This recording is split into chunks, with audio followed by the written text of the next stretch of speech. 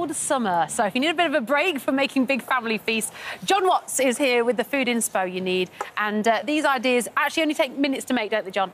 Minutes, yeah. So speedy, we're going to make 2 recipes today. Oh, great. Ah, you're not. We are. No way. No, You're treating us, spoiling us, Jon.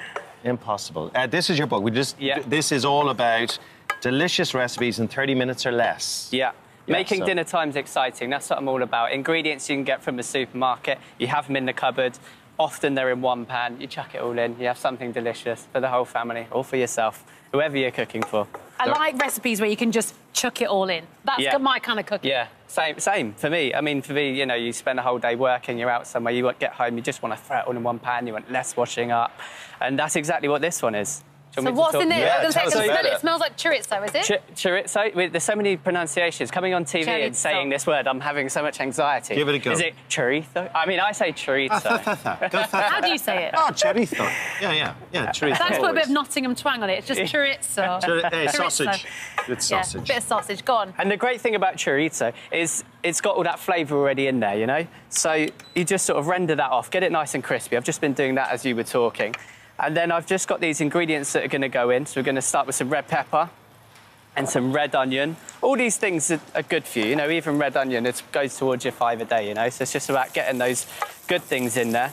The smell is unbelievable, filling the air outside TV Centre here. There's people from miles away just I know, I feel sorry for the queue of people waiting for loose women and they're getting the waft of this smell going over. We'll give you some in a bit, guys, don't worry. No, we won't. No, we won't. I'd say what a dream it is to be cooking outside. Like, as a chef where you're holed up in a kitchen all the time, you know, it's nice to be cooking outside. Well, yeah, because there's no windows, is there, normally in a kitchen? You don't know what day or time it is. No, exactly. Jon, look how those vegetables are loving that chorizo. Yeah. They're all changing colour, aren't they? That's it. Wonderful. A few ingredients and it just starts bringing out all that flavour. That bit of garlic just went in. That was a lot of garlic. I'm a garlic fiend. Me too, love it. So what are we doing then? So we're mixing all this together. Yeah, so we're just going to cook that off. We're releasing all that flavour. And then we can go in with the sort of sauce ingredients. So we've got some cream cheese, which a lot of people have in their fridge already. We've got some tomato paste. Do you know when you cook and magic stuff happens? This is the magic bit, Jon, isn't it? When it all just comes together. And then some chicken stock. And then all you need to do is just give that a little stir. And this is how simple it is. This is what I'm all about. Give it a stir. Get the gnocchi in there. So was that another one you panicked about saying? Yeah. I've been practising it for the last 2 days. So you haven't pre-cooked that? That's straight out of the packet in there, is it? Shop-bought gnocchi. You can make it yourself. It's a bit of a faff. It's a bit similar to pasta, you know. There's nothing wrong with just going to the supermarket, buying your own gnocchi. Yeah, because I never really know how to do gnocchi, because I didn't know if you had to fry it first, then, or boil it first, or... So many different ways. You can boil it first, add it into the sauce. So if you were going to do that, you'd make a less liquidy sauce, and then you'd sort of add it in like you would pasta. You can fry it off, get a nice crisp on it. You can put it in the sauce and bake it. In fact, this would be delicious baked right now. But this way, we're going for ease. Lid on the top, and we're just going to leave that for a few minutes. And what... Oh, nearly. It's all right. Nearly. Steady. And what will come out is this. Oh, Jon, just got a little bit of chicken stock just to loosen that up.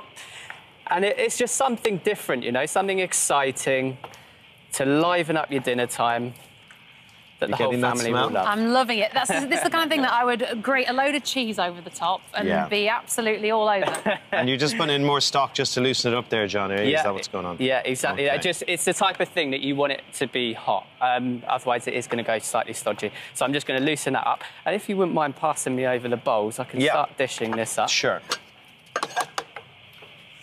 I cannot wait to eat this. Thank you. I really can't. Beautiful bowls. I really can't. The loose women queue wouldn't like...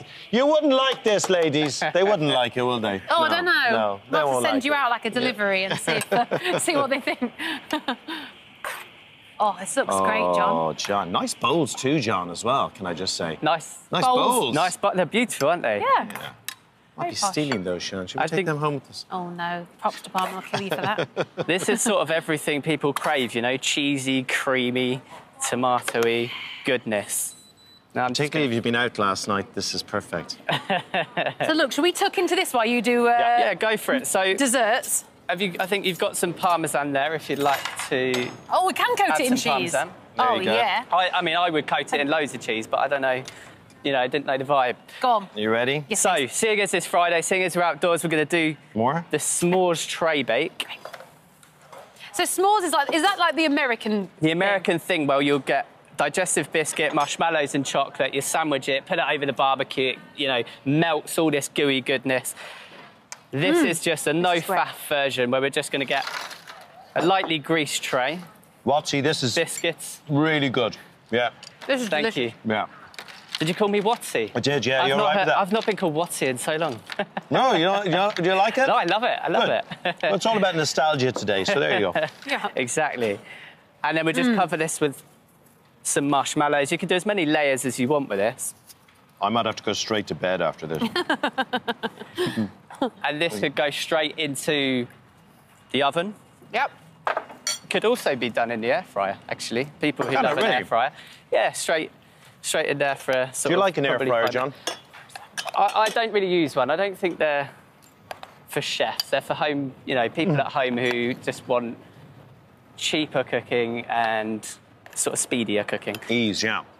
Oh, and then the money. Wow, look at this. The money shot. Watsy, you are naughty. Look at that. Watsy's being naughty. So, John, I mean, are these all in your book? Yeah, so these two recipes are in my book. It's called Speedy Weeknight Meals. Yeah. And it is, like I said, just simple recipes using ingredients anyone can get. Is it mad to think that you're on your second book now? Like, how far you've come? Yeah, yeah. I mean, this book is possible because I came on this show a year ago. So thank you for having me back. We're honoured. And if you want to try this, we've got you some there, which hopefully they're still gooey. Oh my, it's not one serving of it, is it? Yes, it is. I'm not sharing this, Craig. Who do you think I am? Here you go. Oh, thank you. Oh, my word. I've had Angel Delight for breakfast. Now I'm eating this for lunch. I mean, what flavour Angel Delight did you have? Strawberry. Strawberry. What was your favourite? It's all about butternut. Butterscotch. Butterscotch. Everyone keeps going on about this butterscotch flavour. I never had it as a kid. John, I'm delighted for you because we've spoken to you in the past about your, your past and how you got into this business, and it's been incredibly successful for you, hasn't it? I mean, it's just changed your life cooking, hasn't it? Yeah, completely changed my life. Oh, wow. You know, learning to cook in prison as a teenager and then finding that passion and then just having the most incredible career, and then 15 years later to have a cookbook out, to be sharing my passion with millions of people is the most incredible thing. And when you were in prison, on your mood board of the things you wanted to do when you got out was a little picture of this morning. Yeah, that's right. And you replaced Phil Vickery's head with your head. Yeah, Gino De Campo. I photoshopped myself over him. And I did that so many years ago. And then when I first cooked on here in 2021 and I brought it on and I showed everybody, it was quite a moment. Well, very surreal. Congratulations to you. Thank you so much. Good on you, John. Wonderful stuff. For details of today's recipes, check out our free This Morning app.